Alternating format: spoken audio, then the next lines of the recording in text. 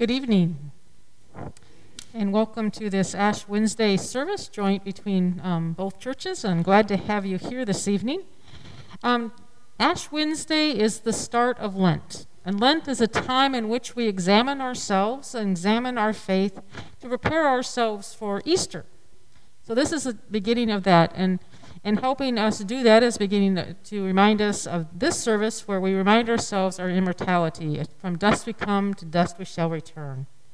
And as we go through Lent, we practice many of the different spiritual disciplines, and part of that is prayer. And we do have some prayer centers that are going to be set up each week.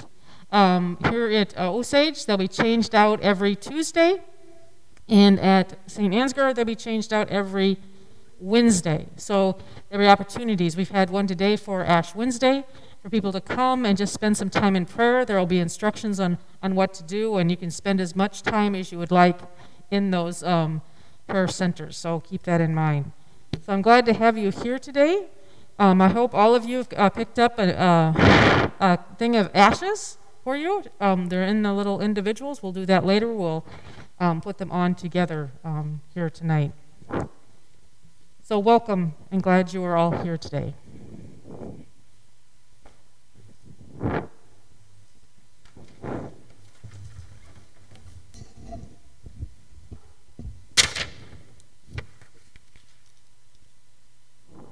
Oh, let me say one more thing about the service, and that is we will be doing the responses very softly if you will do them, and we'll also sing the hymns very softly so you can do that. So. Let us enter into worship with our moment of meditation. Be still and know God is God. Be still and know God is.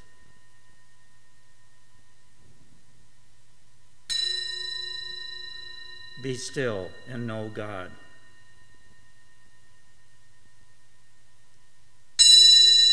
Be still and know.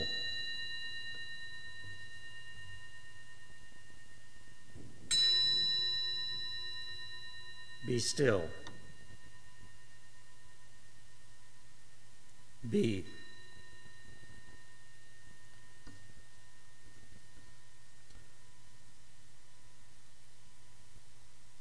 Bless the Lord, O my soul, and all that is within me. Bless God's holy name. Bless the Lord, O my soul, and forget not all God's benefits. Who forgives all your sins and heals all your infirmities?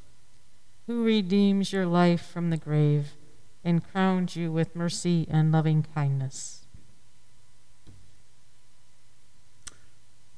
Almighty and everlasting God, you hate nothing you have made and forgive the sins of all who are penitent.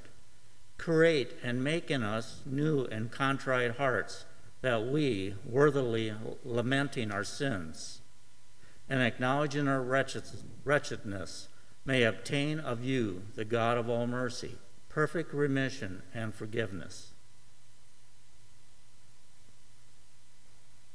Through Jesus Christ our Lord, who lives and reigns with you in the Holy Spirit, one God, forever and ever.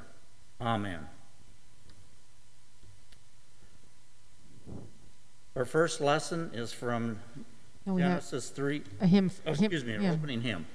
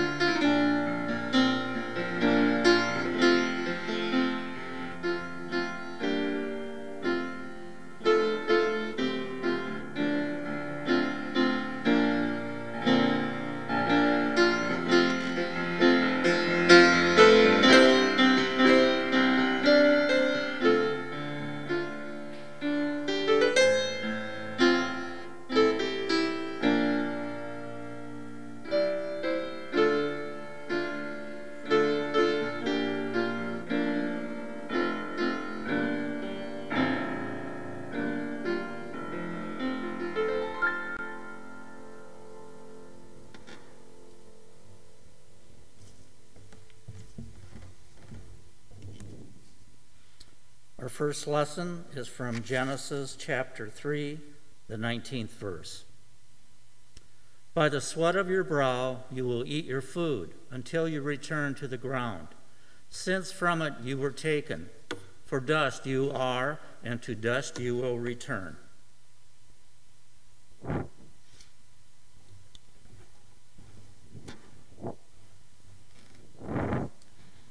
Hear this poem by Jan Richardson, Blessing the Dust for Ash Wednesday. For all those days, you felt like dust, like dirt, as if all you had to do was turn your face towards the wind and be scattered to the four corners, or swept away by the smallest breath as insubstantial. Did you not know what the Holy One can do with dust? This is the day we freely say we are scorched. This is the hour we are marked by what has made it through the burning. This is the moment we ask for the blessing that lives within the ancient ashes, that comes to its home inside the soil of this sacred earth. So let us be marked not for sorrow, and let us be marked not for shame.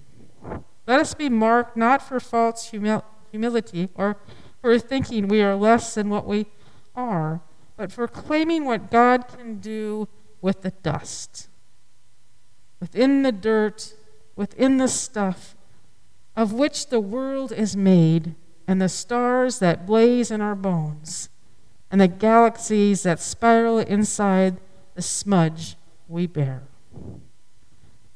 Let us take now a few moments to silently reflect on both the scripture and the reflection.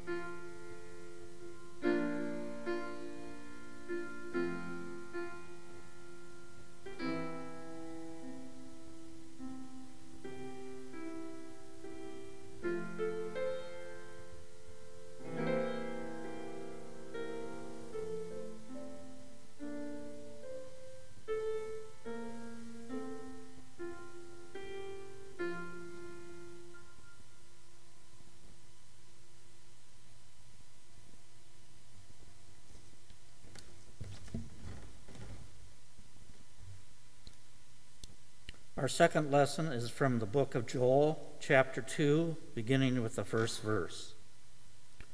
Blow the trumpet in Zion. Sound the alarm on my holy hill. Let all who live in the land tremble, for the day of the Lord is coming. It is close at hand, a day of darkness and gloom, a day of clouds and blackness. Like dawn spreading across the mountains, a large and mighty army comes, such as never was in ancient times, nor ever will be in ages to come.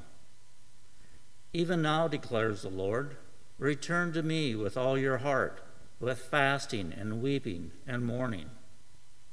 Rend your heart and not your garments. Return to the Lord your God, for he is gracious and compassionate, slow to anger and abounding in love, and he relents from sending calamity.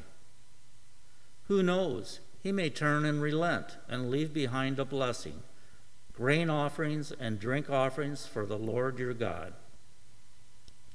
Blow the trumpet in Zion, declare a holy fast, call a sacred assembly. Gather the people, consecrate the assembly, bring together the elders, gather the children, those nursing at the breast, Let the bridegroom leave his room, and the bride her chamber. Let the priests who minister before the Lord weep between the portico and the altar. Let them say, "Spare your people, Lord. Do not make your inheritance an object of scorn, a byword among the nations. Why should they say among the peoples, 'Where is their God?'"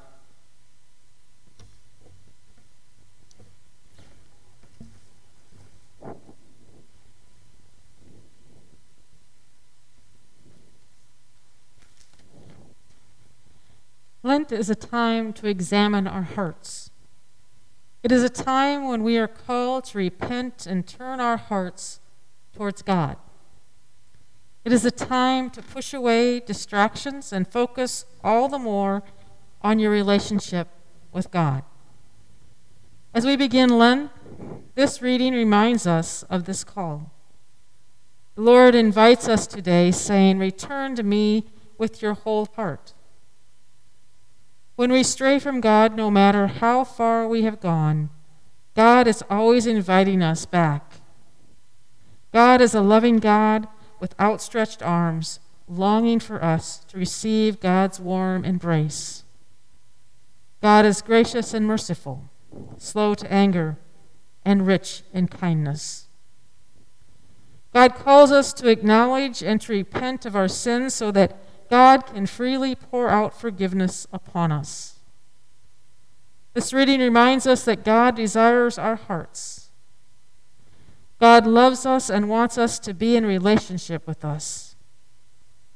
Keep in mind this Lent that when we fall into sin, God is always right there to pick us back up and help us to get back on our feet and get them under us once again. What do you need to repent of? God's grace is abundant, and there is no sin that God cannot forgive. Take time reflecting on where you have turned away from God. Confess those sins to God in prayer and ask for forgiveness.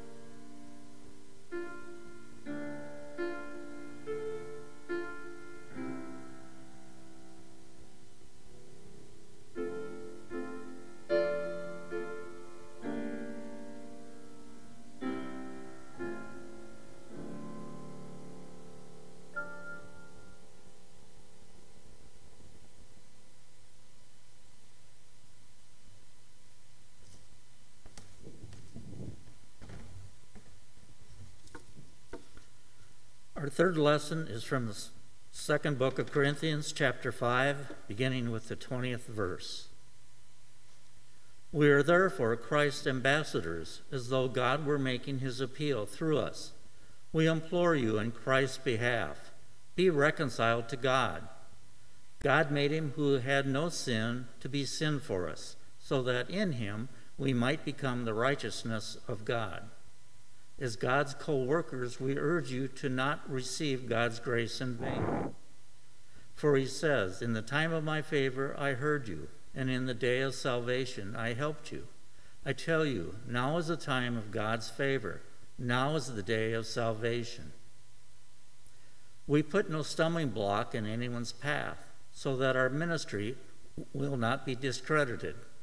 Rather, as servants of God, we commend ourselves in every way, in great endurance, in troubles, hardships, and distresses, in beatings, imprisonments, and riots, in hard work, sleepless nights and hunger, in purity, understanding, patience, and kindness, in the Holy Spirit and in sincere love, in truthful speech and in the power of God, with weapons of righteousness in the right hand and in the left, through glory and dishonor, bad report and good report, genuine yet regarded as impostors, through glory known yet regarded as unknown, dying and yet we live on, beaten and yet not killed, sorrowful yet always rejoicing, poor yet making many rich, having nothing and yet possessing everything.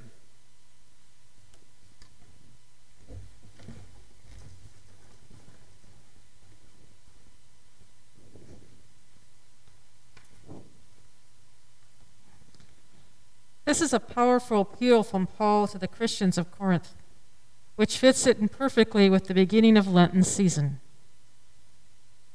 He reminds us that we are ambassadors for Christ. It is through us, through our words and actions, that God is seen by the rest of the world. That is a tremendous responsibility and something to be seriously reflected on, especially during this Lenten season. Paul points out that for our sake, God made Jesus, who was altogether without sin, to be sin. In this sense that although sinless, one willingly enduring the effects of sin and evil, especially through his suffering and death on the cross. We might become the very holiness of God. In other words, we too are called to walk the same way that Jesus did, to be ready to suffer and to die as he did. In this more than any other thing we might say or do, we truly become ambassadors for Jesus Christ. But Paul begs the Corinthians and us that this tremendous act of God's love enacted through Jesus be not in vain.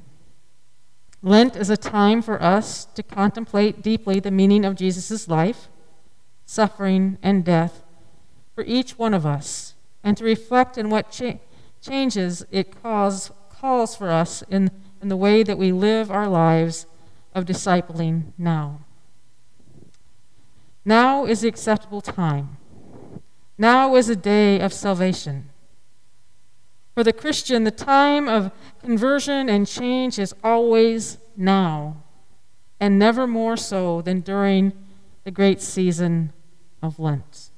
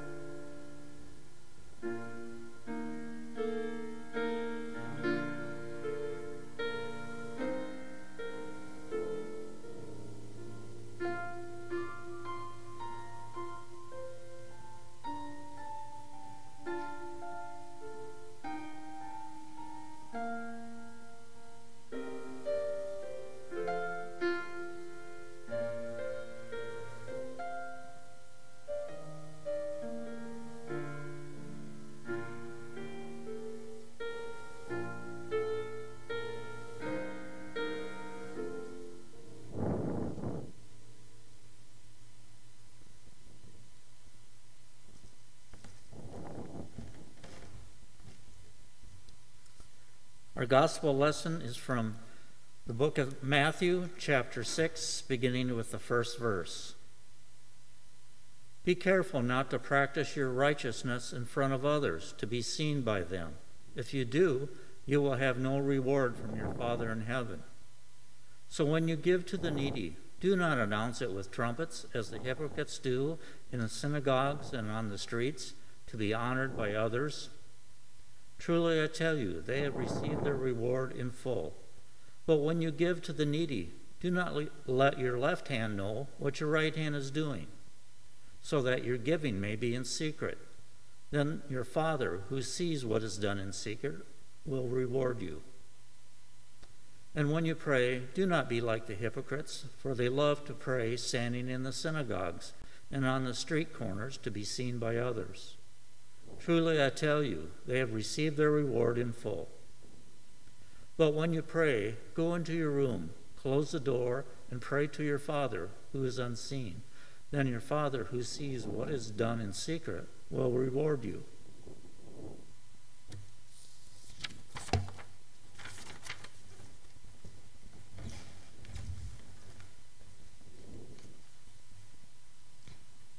In this passage from the Sermon on the Mount, Jesus tells us about prayer, fasting, and almsgiving.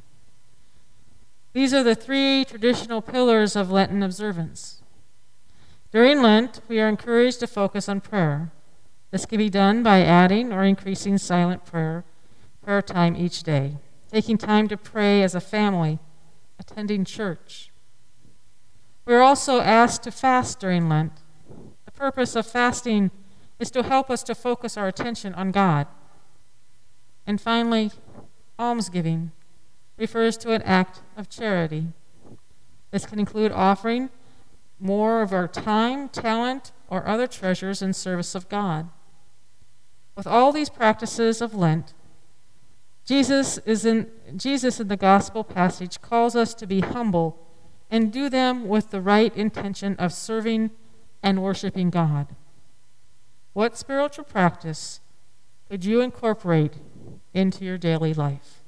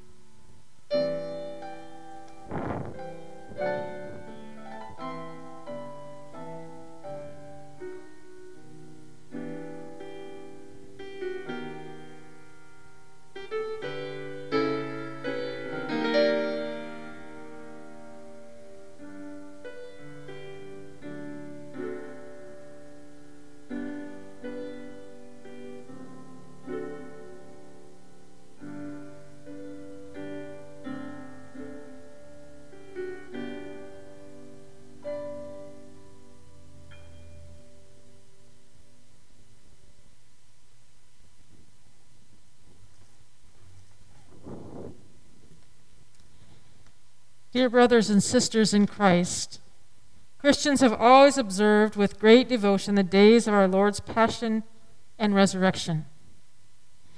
It became the custom of the Church to prepare for Easter by a season of penance, fasting, and prayer. This season of 40 days provided a time in which converts to the faith were prepared for baptism into the body of Christ.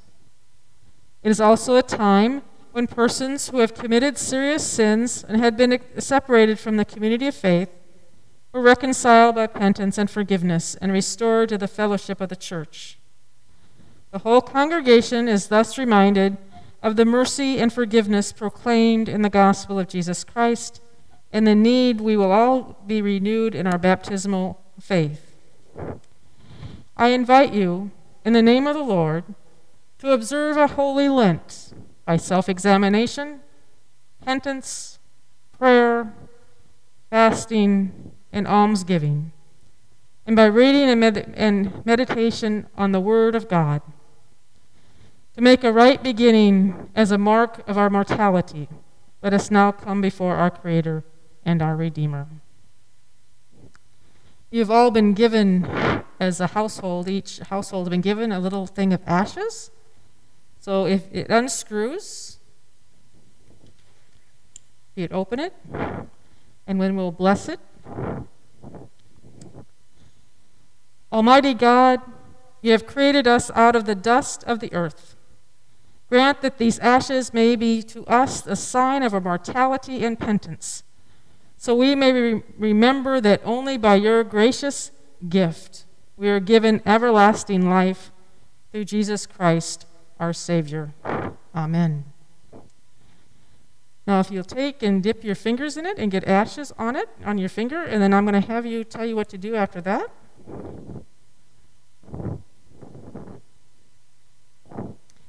And I want you to make a sign of the cross. Going down, I want you to repeat after me. Dust I came, go across, to dust I shall return.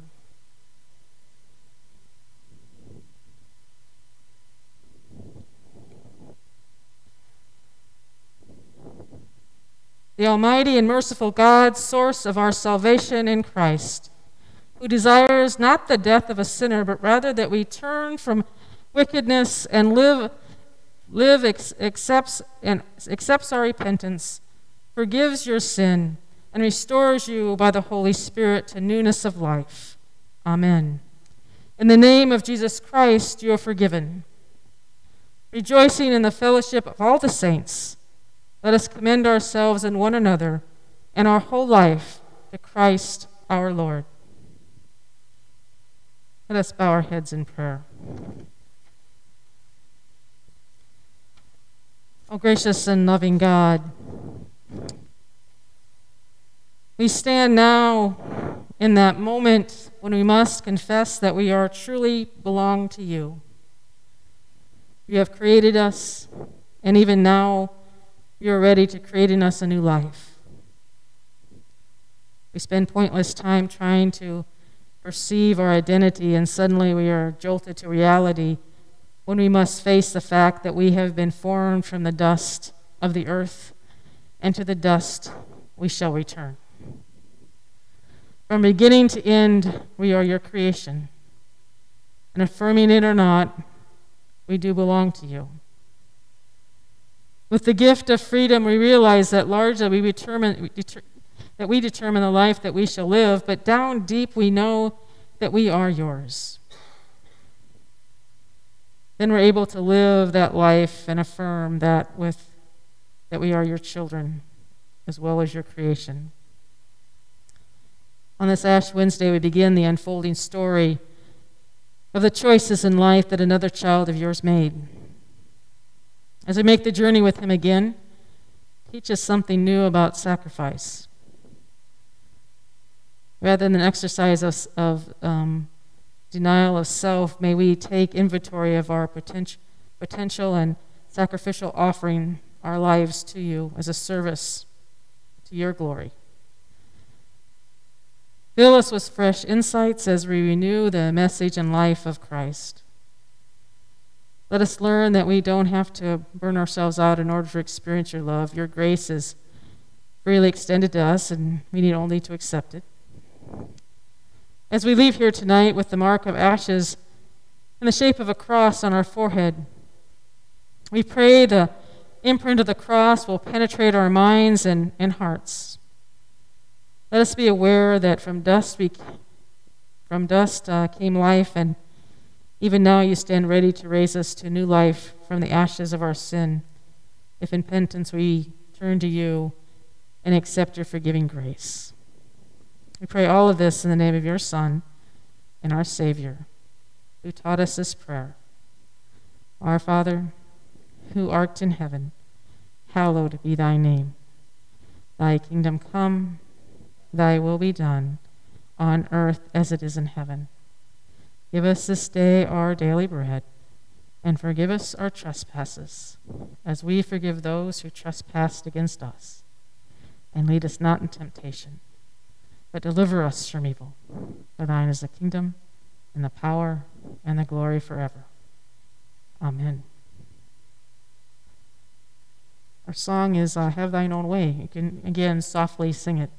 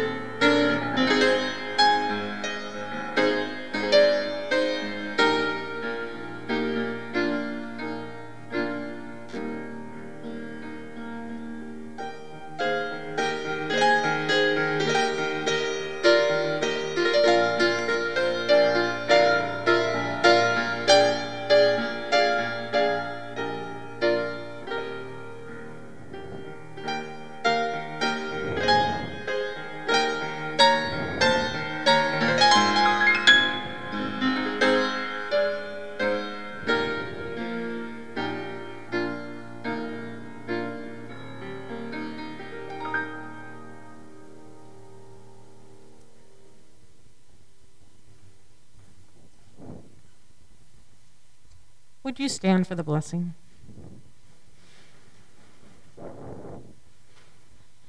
Go forth in the world in the strength of God's mercy, to live and to serve in newness of life. May Jesus Christ, the bread of heaven, bless and keep you. Amen.